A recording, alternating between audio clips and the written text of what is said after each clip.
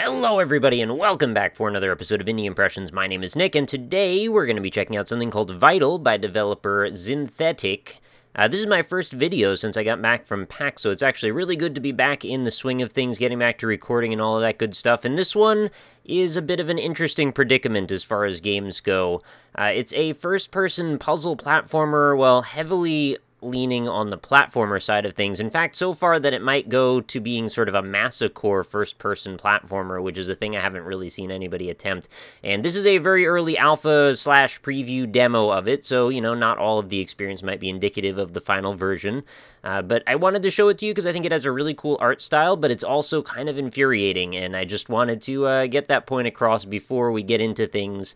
And before you leave your hateful comments saying how terrible I am at video games, I'm completely aware, but I'm going to try my best to hopefully do it right, and you'll see it's not an easy challenge, even the very first thing you're asked to do, and I'm not 100% sure I even know what I'm doing properly to make sure I'm doing it in the right way. Anyway, let's look at the options, and then I will start up the episode. So we've got, well, we're really almost no options. We've got just different screen resolutions, and that's, well, that's okay. There's not even an option to just switch to windowed, really, even though it says windowed. I have to hit Alt-Enter, which is a wonderful shortcut that I learned about at one point. Okay, so here we go. We've spawned into this very interesting-looking, surreal world where everything is orange and white, and I actually find it quite visually striking. In fact, it's rather entrancing. I really like the look of this game in general. And what's ahead of us seems to be sort of a Super Mario Sunshine-esque platforming puzzle. So if I take a step forward, you will notice a little text box pops up, says, "Who are you?" Doesn't matter, we need to keep moving. See that platform above you? Oh yeah, I guess I see it. You need to reach it. Use these instructions to overcome any obstacles. Okay, so this is all we've got to learn, really. WASD for movement, E to use or interact, and then we've got left mouse to grab, right mouse to push. And then mouse look, of course. Good luck, I'm counting on you. Fair enough. So worth mentioning, that little tutorial scene, albeit very short, actually does appear every single time, at least as of this alpha version. So get used to it. We'll be clicking through that a bunch of times as I fail this. So I guess I'll show you what I thought was to be the thing that I needed to do, and then I'll try and do it more correctly if I can actually pull it off the way that I thought was supposed to be done. And also, if I want to, I'll show you I can pick up these boxes on occasion. There we go. It works every so often. I don't know if it's just me or what, but I don't really have regular success with moving objects in this game. It seems like it happens about once out of every 6 or 7 times that it'll actually pick up. So white boxes, as you can see, well, you will see anyway, they fall, all of them, well, except for this one for some reason. But when I jump over here, I've got to be prepared to instantly jump away, or that's going to tumble away, and then we can click through this again. So we've got to line this up so the left rotating box is going to be in the right position, and then I need to hope that as I jump off of it, my weight and momentum doesn't carry me down and cause me to fall, because, you know, that's the only chance I get. So wait for it, jump, oh, did it again. Your timing has to be pretty spot on, otherwise you'll just be carried right down through the box, and it won't provide any cushioning for you to get another jump. And you do need that second jump, see, because then we need to make it up here. Now for the second one, we need to make sure we're at exactly the right moment, and then we need to jump right off it, and then that vanishes as well.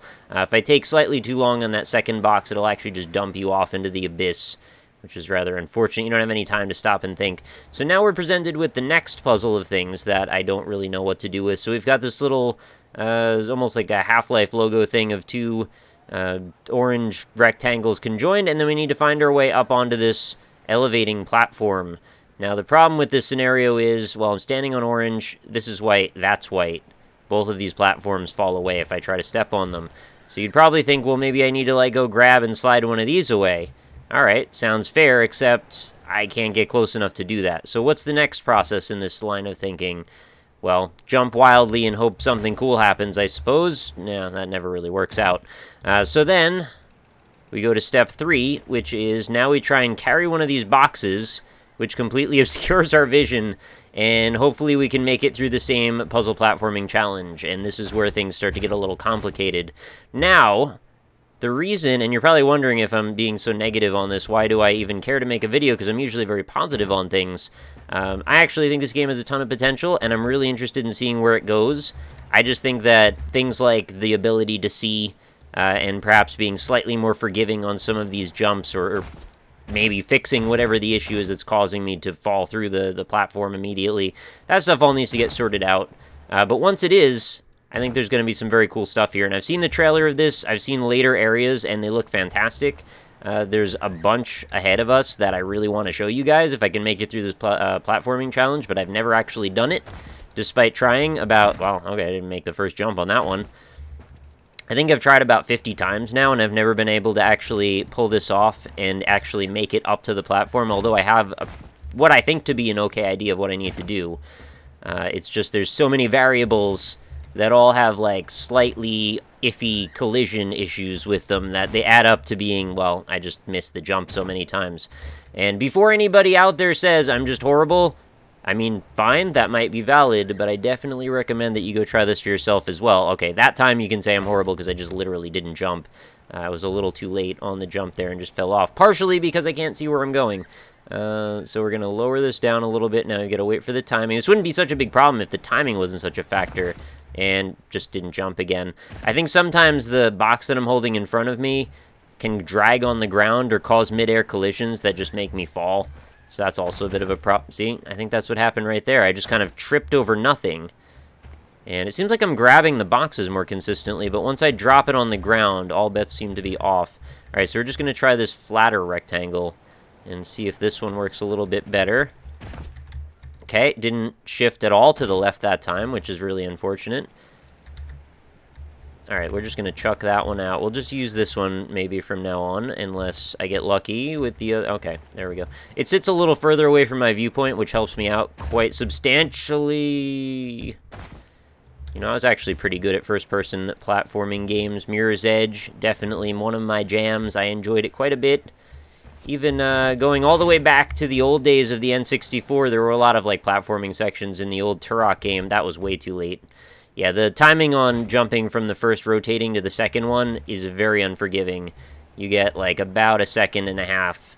And if you don't nail it right then, well, the momentum's off and you just hit the end and fall. So, I don't know. I feel like for the very, very first puzzle challenge, you should really have a slightly more forgiving thing just to get you in. So you can at least see, like, what's to be expected of you as you go forward. See, once I drop this thing, I can rarely ever pick it up again without doing some weird fidgeting and canoodling, which I don't think should be necessary. This is an Unreal Engine game, so I'm not sure how much of that plays into these slight collision issues and such. Not that I think that, like, necessarily Unity would be all that much better, but, you know, I just wonder. Oh my god, what? That should never have happened. I believe I stuck this through the platform and then used it to leap off of. So, yeah.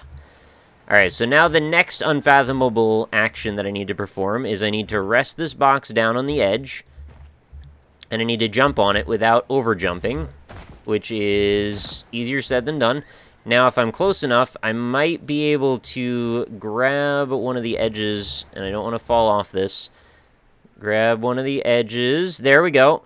That's what we're after. Now I want to lay it down gently across this gap, which is next to impossible because I don't have enough control. Oh, please, just let me have this. Oh, it's gonna... Okay, that actually might work. Looks like a couple sweet potato fries laying there, doesn't it?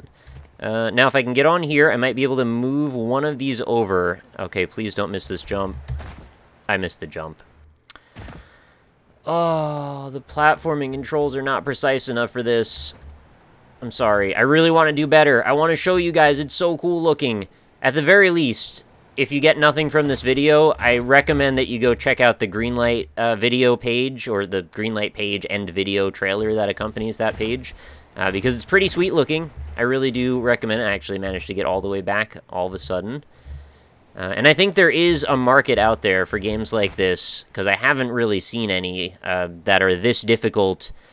Oh, no, you laid it down wrong, man. All right, let's see if I could just fall. Okay, that worked. Perfect. This might be the run.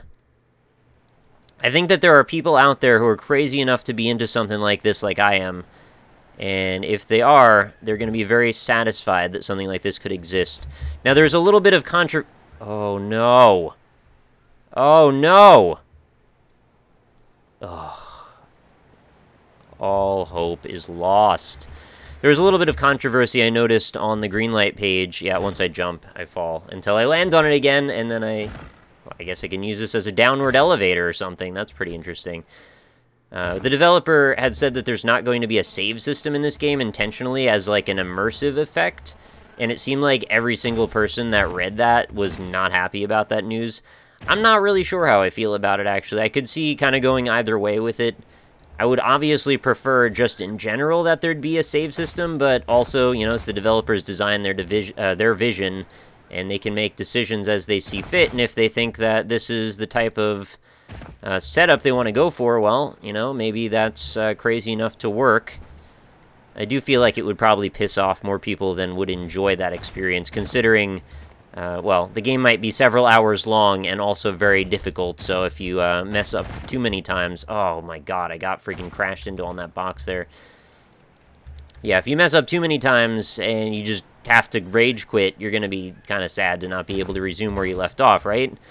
I mean, that's kind of common sense, I suppose, but at the same time, you know, nobody really takes chances like that, so I have to reward the fact that somebody wants to go through with something a little bit outside of the box, per se.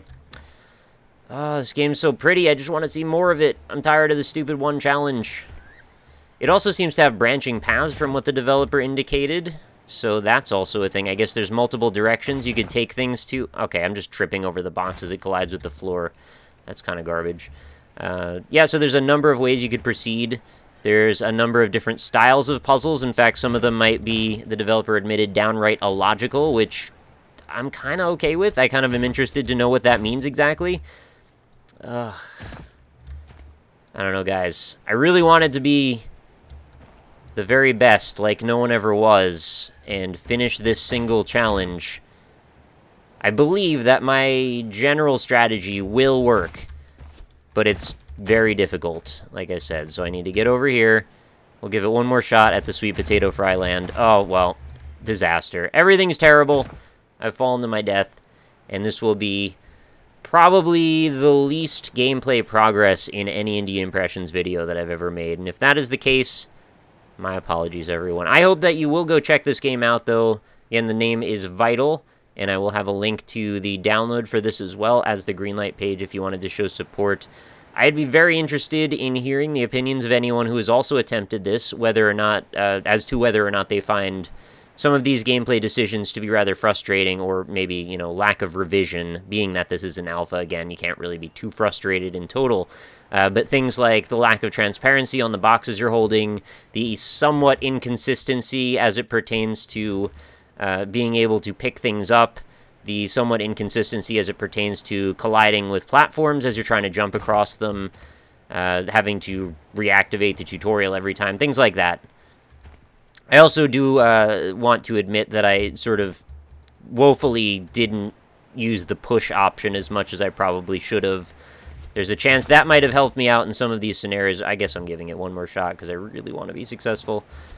Well, I timed it poorly there. Anyway, it's a very cool-looking game. I have high hopes for it. I just think there needs to be a little bit of work still done on it. Anyway, I hope you do leave this with a general positive impression, even though it seems like I had a lot of negative things to say. I generally won't cover a game if I don't see some redeeming aspect or element to it, and I do see plenty of redeeming aspects here.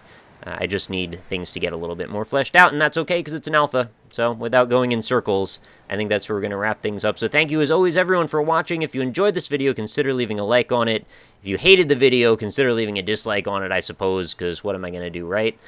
Voice your opinions. Let me know what you think in the comments. I appreciate any feedback that I get, and I do read every single comment. So if you're interested in speaking with me in one way or another, feel free to let me know what you think, as well as feel free to voice any opinions to the developer, too, in the event that the developer is keyed into this video existing. I always love to have these dialogues and people watching and giving feedback and such, and, you know, things can evolve from there. And again, links are all going to be in the description, so give it a download. Try it for yourself. Don't take my word for it. See what you think, and then feel free to let me know after that. So I will be back again tomorrow. New episodes of Indie Impressions go up every single day. If you enjoy what you see here, and if you enjoy the concept behind finding out about a new artistic, original, or unique indie game every single day, consider subscribing to my channel, youtube.com/RockLeeSmile, for updates on all of the new posts that happen. So I will be back with lots more videos. Hope you have a fantastic day, and I will talk to you later.